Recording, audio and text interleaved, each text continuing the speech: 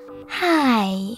In front of me is REALME GT Neo 3D, and today I would like to show you how you can change display refresh rate on this device.